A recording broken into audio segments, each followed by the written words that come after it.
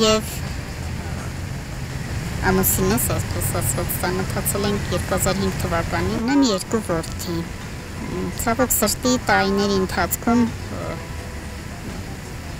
մեր ընտանեկան հարաբերությունները նորմալ չեն ընթացել։ Կարինեն հազարավոր այն կանանցից է, ով ամուսնու կողմից ֆիզիկական բռնության է ենթարկվել։ 1 տարուց ավելի է նա հեռացել է ամուսնու տնից, այսօր պայքարում է 2 որդիներին վերադարձնելու համար։ Դեռ մինչև ամուսնանալը ապագա ամուսինը բռնություն էր գործադրում նրա նկատմամբ։ Բռնիչով ինձ ստիպում էր, որ ես գումարներ խնդրեմ իմ ծանոթներից, իմ ընտանիքից, ու տամ իրեն, ասելով, թե դա ինձ է պետք։ Կարինեի ամուսնու նկատմամբ 2 անգամ քրեական գործ է հարուցվել ֆիզիկական բռնություն գործադրելու համար։ Առաջինը, երբ լքել է ամուսնու տունը, իսկ երկրորդը, երբ 2017 թվականի նոյեմբերին փորձել է կրտսեր որդուն դպրոցից իր հետ տանել։ Ամուսինը թույլ չի տվել եւ ծեծել է։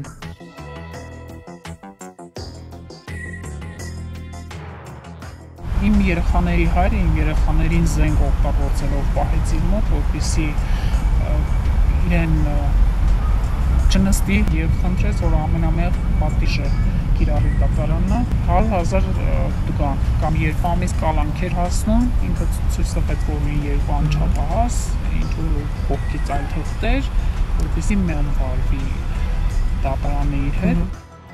Երեխաների խնամակալության պահանջով Կարինեն դիմել է դատարան։ Հակընդդեմ հայց է ներկայացրել նաև ամուսինը։ Դատարանն արդեն լսել է բոլոր կողմերին, այդ թվում երեխաներին։ Կարինեն նշում է, որ երեխաները բացասական են արտահայտվել իր մասին, բայց զգացվում էր, որ նրանք հոգեբանական ճնշման ներքո են խոսել։ Ընտանիքում բռնության կանխարգելման մասին օրենքն ընդունվել է 2017-ի դեկտեմբերին։ Մարդու իրավունքների պաշտպանի գրասենյակից Լուսինե Սարգսյանն ասում է, որ օրենքի ընդունումից հետո բողոքների թիվն ավելացել է։ Նախկինում իմաստ չուներ դիմել, որովհետև օրենքը այս կամ այն իրավահարաբերությունը չէր կարգավորում, երբ որ դա կարգավորում է ստանում, բնականաբար բերում է բողոքների աճի։ Օրենքի ընդունումից հետո դիմումներն ավելացել են, թե ոչ մեծ թվով։ 2018 թվականի 5 ամիսների ընթացքում գրանցվել է իգական սեռի ներկայացուցիչների նկատմամբ բռնության 864 դեպք, 223-ը դրանք ընտանեկան բռնության դեպքերն են։ Նախորդ տարվա նույն ժամանակահատվածում, այսինքն 5 ամիսների ընթացքում գրանցվել է իգական սեռի ներկայացուցիչների նկատմամբ 842 դեպք բռնության, որից 41-ը սեռական անձեռնամխելիության եւ սեռական ազատությամբ դեմ ուղղված հանցագործություններն են, 241-ը եղել են ընտանեկան բռնության դեպքերը։ Հայաստանում ընտանիքում բռնության ենթարկված անձինք սովորաբար չեն դիմում ոչ միայն իրավասու մարմնի, այլև հոգեբանի աջակցության։ Հոգեբան Խաչատուր Գասպարյանը նշում է, թե տարածված կարծիք կա, որ մարդը հոգեբանական հարցերը ինքնուրույն է լուծում։ Մարդը, երբ որ դիմում է մեզ, ինքը հաճախ բռնության վերաբերյալ տեղեկությունը մի տեսակ կարծես թաքցնում է, որտեղ մեզանում ընդունված չէ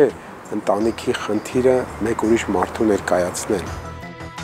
Բռնության հետ կապված հոգեբանական ծառայություններից առավել հաճախ օգտվում են կանայք եւ երեխաները, սակայն ըստ հոգեբանի սա չի նշանակում, որ տղամարդիկ բռնության չեն ենթարկվում, ուղղակի նրանք չեն դիմում։ Մեր ինքնության մեջ հայտնի թեզ կա, որ տղամարդը միշտ պետք է ուժեղ լինի, կամային որակներ ունենա եւ ինքը իր հարցերը պետք է ինքնուրույն կարգավորի լուծի։